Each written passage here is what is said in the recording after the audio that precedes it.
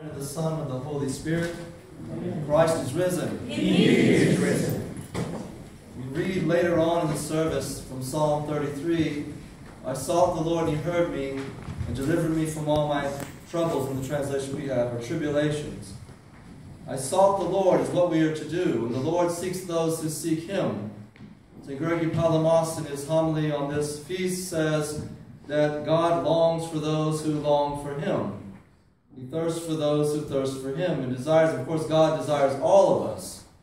But he especially comes to those who make their efforts to come unto him. And we have that in this feast of the Samaritan woman.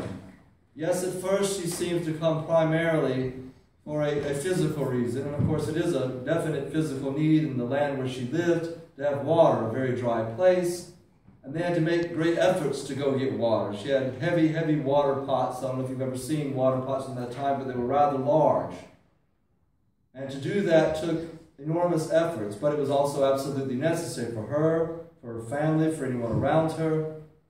So she goes to this well of Jacob, desiring water that she might have life, but physical life. And this is very important. But the Lord was there at that time as well, and not by accident. Nothing that the Lord does is by accident. And he saw something in her heart, even if it's but a tiny spark, as he did with many of our saints who didn't seem to have much in them at first, but he lit that spark of fire and flame. And they, of course, attained to sanctity because of him lighting that spark. So he goes to this woman who was absolutely abhorrent to the people of the Jews, because the Samaritans were considered sort of a Judaic heresy. They had their own way of worshiping, and they weren't part of the people of Israel. And she, being a woman as well, was someone that the Lord would never have spoken to if she were not kin, and certainly not to a Samaritan woman. But the Lord does far more than that. He deigns to share water that she gives him, which they never would have done because they would have considered themselves defiled. He also offers her living water himself, which a Jew never would have done. But the Lord reaches out to us all, despite whatever race, whatever people we are from, wherever we are from, whatever our background is, the Lord comes to us and seeks us. And he gradually begins to lead this woman into becoming a vessel herself, a vessel that is fit for carrying living water, which is Christ himself. And he leads her gradually by stages, if you follow this. He leads her first from the physical, and a little bit farther on, and a little bit farther on. It is that way with the spiritual life. You don't typically make large leaps at once. You make that first move of repentance and gradually move toward Christ. As if we read, of course, in the epistles of Paul, where Paul at one point is talking about the sins that he doesn't want to do, he does, and the good that he wants to do, he does not do. But he later moves on to say, I no longer live, but Christ lives in me. And I can do all things through Christ who strengthens me. He, too, makes a progression in his spiritual life from his initial days. It is as with Mary of Egypt, when she goes to the doors, and of course, it is hard for us to see anything in Mary of Egypt. But the Lord saw something in Mary and blocked her way to the church. And while this is a monumental event, as Paul experienced a monumental event with the Lord coming to him on his way to Damascus to persecute Christians, the Lord saw something very deep and buried. But he saw something that was quite redeemable. And Mary, of course, made the move. And she goes off into the desert, and for many, many decades lives the life and gradually moves from glory to glory. It is the same with this woman. We see with this woman a woman who apparently knew something of her faith and knew something of the Scriptures, because she says, we Samaritans worship on this mountain, the Jews say we should worship in Jerusalem. She knew something, maybe not a lot, but she knew something. The Lord begins to take her even farther. Tells her that we will no longer worship there, but we will worship in spirit, because God is spirit. And true worshipers will worship in spirit and truth. Leading her even farther, that all people might be saved, to drink of this living water, which is Christ himself. Teaching her to seek that which is holy, and not only that which is necessary for worldly life, but to seek that which is above. St. Gregory Palamas also has a beautiful line where he says, if you occupy your attention with what is holy, then you will be worthy of God's visitation, of being visited by God, because that is the sweet savor which God finds the scent of, catches the scent of.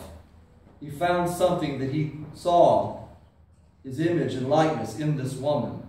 He found perhaps a little bit of a love for the Scriptures and for faith, even though her faith was misguided and not complete and distorted. He found something that he could redeem and began, of course, to move toward her a little closer, and taking her deeper into this passage and deeper to where he guides her along. But there's an obstacle. And this obstacle, of course, is she has a rather serious sin in her life. We all have serious sins in our life, but hers rather stood out. And him knowing her hearts, lest we think that the Lord doesn't know things. How many people I've heard said that they're going to take a sin to their grave, or that, it's just between me and God, and not really that big a deal. But God knows every detail of our lives, lest we forget that. And this, he said, bringing her along the way, go and call your husband. I don't have a husband, she says. Indeed, you say right that I do not have a husband. You have had 5 husbands. The one you have is not your own. Now imagine hearing that from someone who you've never met, never seen, and they know your deepest, darkest secrets. But they don't judge you. He's looking at her with complete and absolute love. Not with judgment, but with love. And calling her to task for something that desperately needs to be amended. And watch her reaction. She doesn't get angry. She doesn't defend herself. She doesn't make excuses, as we are all wont to do at times with our own sins. And this is the reason I did this, and that, and the other. This person made me do that, and this happened in my life. No, that's not the right answer. The right answer is, I'm a sinner. And she bore it very well and calmly and meekly with humility, so the Lord sees even more that he can work with. A humble vessel, a broken and contrite heart that he will not despise. He sees that he can work with.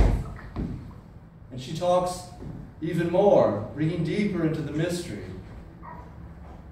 She says that I know when Messiah comes, who's Christ, he will teach us all things. And even she knew that the Messiah was to be coming, was ready for this and waiting for this. And the Lord says very powerful words which we sometimes pass over.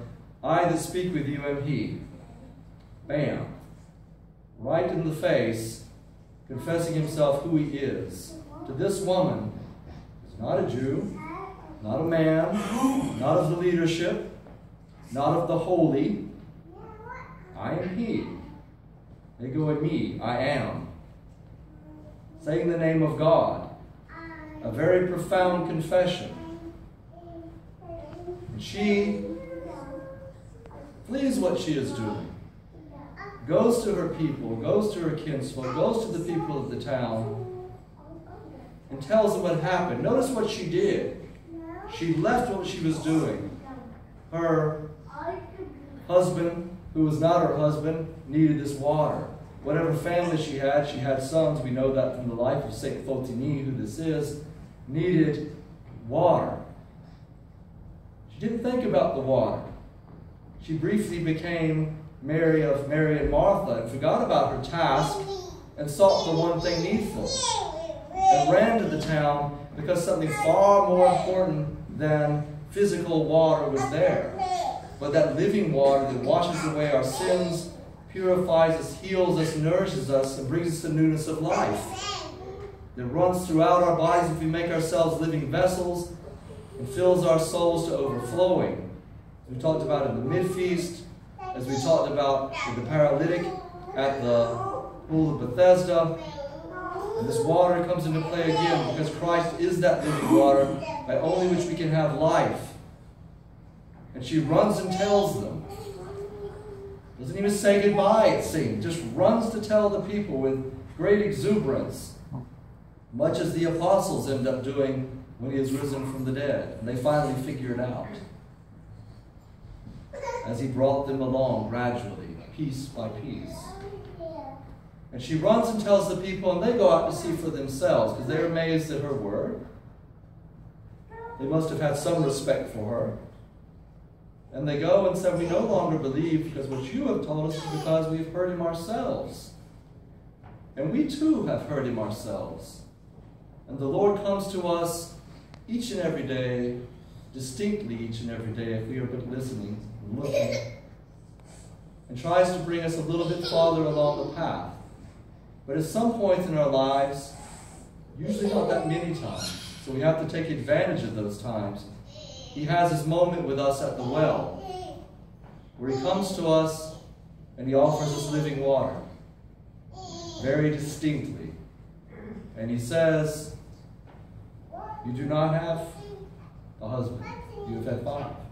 He tells us our issues, he tells us our sins, he points out what needs to be amended. And what is expected of us then is precisely what he had with Fautine.